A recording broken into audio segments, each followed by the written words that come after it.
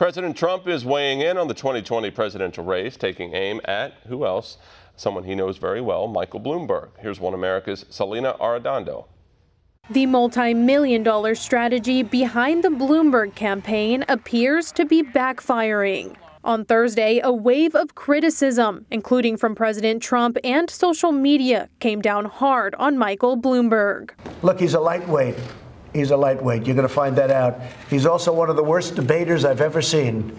And his presence is zero. In a string of tweets, President Trump said, quote, "Mini Mike is a loser who has money but can't debate and has zero presence." The president added he is a 5'4" mass of dead energy who doesn't want to be on the debate stage with these professional politicians. He went on to say Bloomberg reminds him of a, quote, "tiny version of Jeb low-energy Bush," except Jeb has more political skill and has treated the black community much better. Finally, the president said, "No boxes, please," adding Bloomberg hates crazy Bernie and will, with enough money, possibly stop him. To which the president predicted Bernie's people will go nuts. Bloomberg's just buying his way in.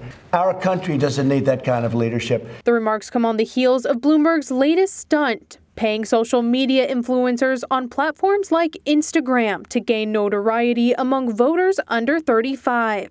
In one instance, a popular comedy page with 2.7 million followers posted this: a screenshot of a seemingly candid conversation featuring Bloomberg asking the account to make him look cool for the upcoming Democratic primary. The initiative was not well received online, with many users saying they don't get it. Others asking the page, "Is this real?"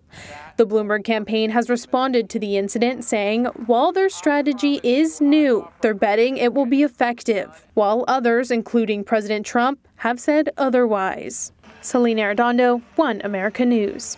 Want to see more videos like this? Click on the link below and subscribe to One America News on YouTube. And call your cable provider and kindly demand that One America News is added to your lineup. Call and subscribe today.